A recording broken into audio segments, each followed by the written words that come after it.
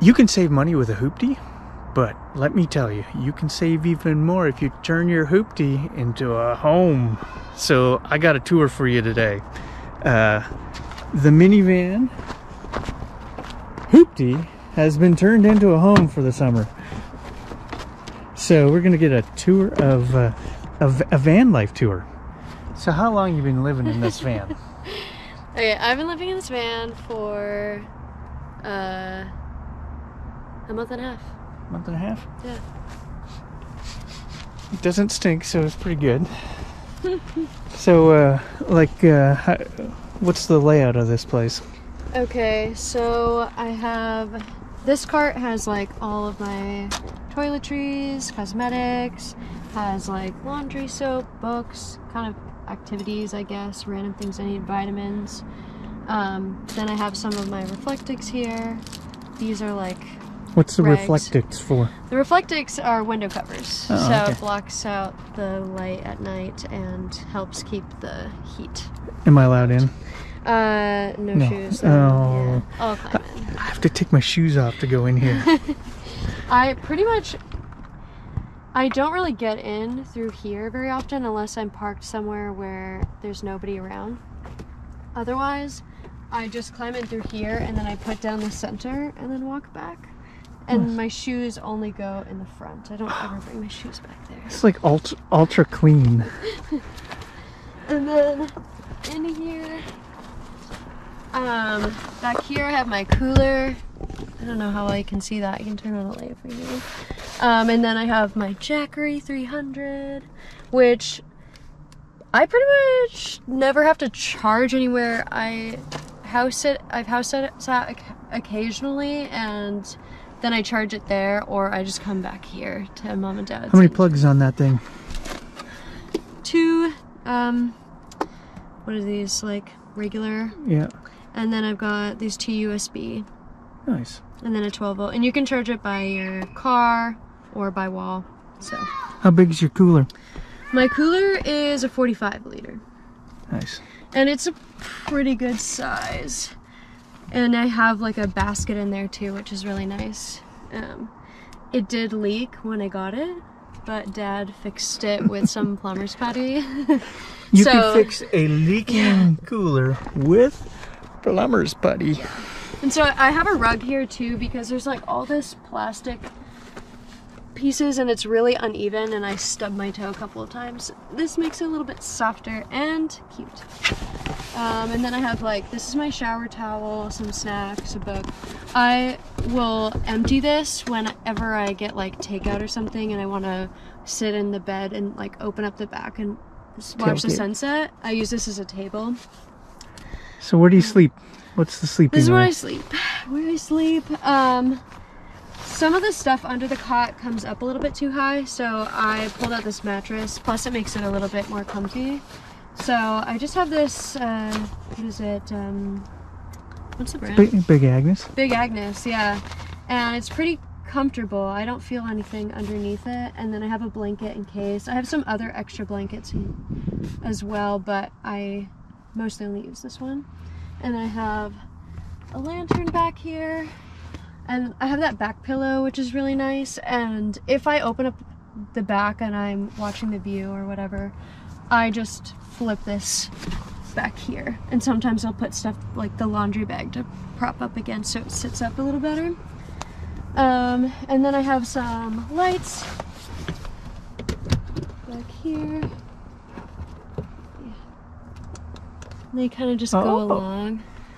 So, and I have more of the Reflectix. You're taking after your dad, lighting up everything.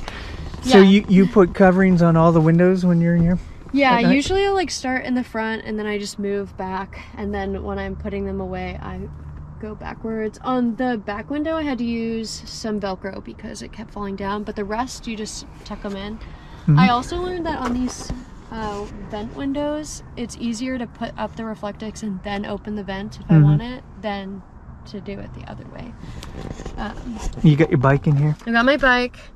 It fits pretty well. I don't use it super often, but it's nice to have, and it's nice when I'm house sitting too, then I can just run around. So is all your clothes underneath? Yes, I keep all of my clothes in these baskets. I thought about getting bins, but the baskets are nice because it's more modular and I can just take out, because there's not a lot of room this way. So it's kind of like a little jigsaw bit. I'll just like, if I need, my pants are back there, shirts, and then like pajamas, underwear. And so if I need to get pants, I'll just like slide it this way and then I can kind of open it. And yes. You have some crazy blocks underneath you.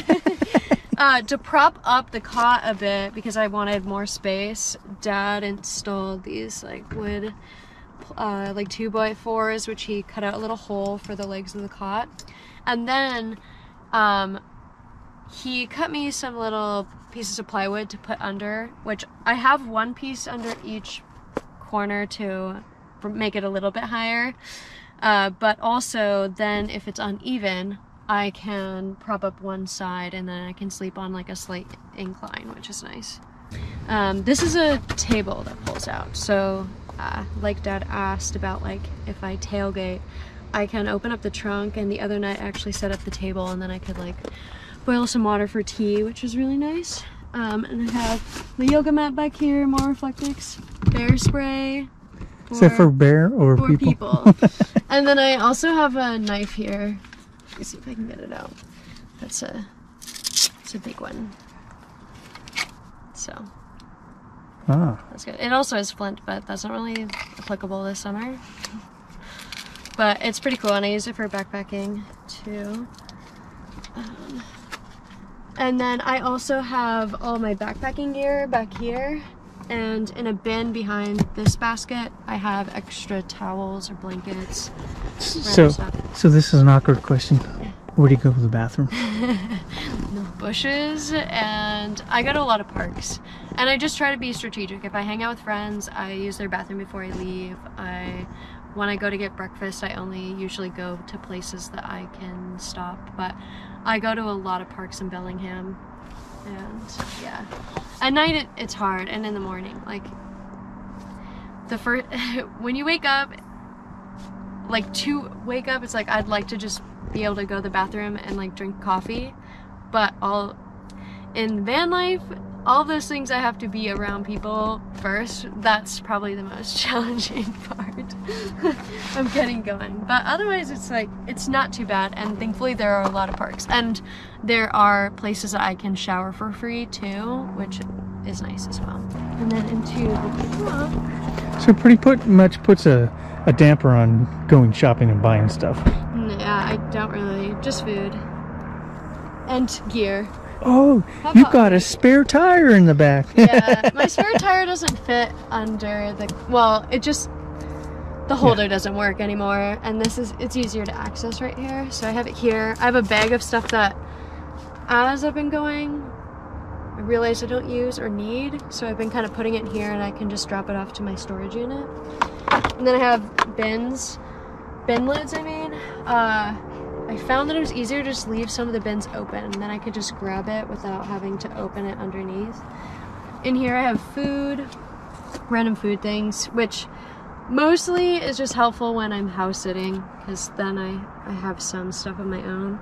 And then I have my backpacking backpack, and then a bin of shoes. And I keep some shoes up front too, just based on whatever activity I'm doing the most at that time. So what's the coolest place you've stayed overnight at? Probably the Hoh Rainforest. I just kind of I went backpacking in there, and I parked just off of the road on the way in. And then the night after, I just parked along, there was like some gravel parking by a beach, and I just slept there. But I've also camped up in Baker, which is really nice too. Yeah, so that's the... So how much money do you think you saved? Well, if I had gotten an apartment, I would have had... You can't really find anything in Bellingham for less than $1,000 a month. So that's like 2 months, $2,000, and then utilities. I spend a lot on food, but I would be also spending money on food anyway, so... Nice. And then I get to eat a lot of good food. And then the cooler, I access it usually from this side. It's easier, and it can drain from this side.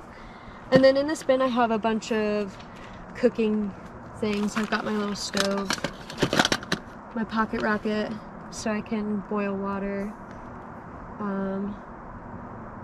Yeah, and then my yoga mat and water filter, which is nice because sometimes it's not super great to have to always drink water from like drinking fountain stuff, or what I'll do it like I'll go to the sinks in the bathrooms and fill it up and then filter it.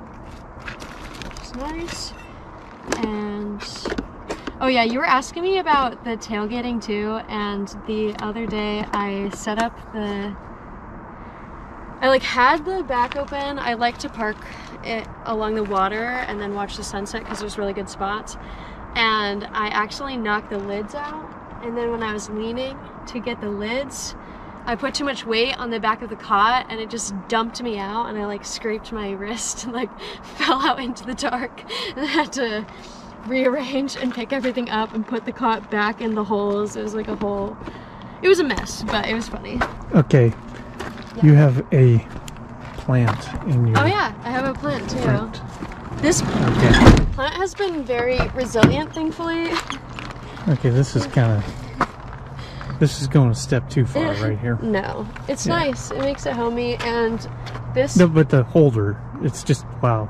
Oh, the macrame? Just wow, yeah. Wow. This was nice. Like, even when I backpacked, I was gone for 3 nights, and I kept all the window covers on the entire time, so I didn't get any light, and I forgot to water it ahead of time, and it was fine. And then I just have, these are my front window covers, the windshield, and I have like some cleaning wipes, the shoes I wear the most. I have a little, this I felt like was a good idea because having any kind of food or trash in the car can easily make it smell. And the trash cans I was gonna buy were basically the same as like 1 gallon, so you just seal it up. Sealed it up, so it's nice. And yeah, well, chat. I keep like band-aids and stuff in here. And... There you have it. Hoopty like squared, like hoopty for your car and your house. Like, wow. Also, another aspect of this being a hoopty is that there is no aux port. So I actually just listen to all my music on this speaker, which works pretty well. I just put it on the dash and then it's loud enough. Wow, I'm impressed. Thanks. I'm impressed. If your brothers did this, I don't think it would turn out like this. I have to clean it. I like a tidy and clean space, so I have to clean it a lot. Fine. But I don't clean the outside room. Fine body work. Very nice. Yes. Oh, and this is my old neighbor kids named it the Cindermobile. So that's what its name is. Nice. Yeah. Looks perfect. Thanks. It's actually very cozy. You can insert pictures of what it looks like with the reflectix at night. It's very cozy. When your combined house and vehicle cost or asset price is about what, $1,500? Yeah. I'm impressed. I also have like a tapestry that I hang up with the like artwork. Shades. Kind of. It's pretty and it makes it extra cozy. Okay, that's just going like way too far. Too cozy. I got this for free too, and it's really nice. Someone's getting rid of it, so I just like hang it, and it just makes it a little bit roomier. And that's the way that I face. So it's pretty. Yeah. Well, I'm impressed. Welcome to the van. There it is, van life. Van life done way better than I would.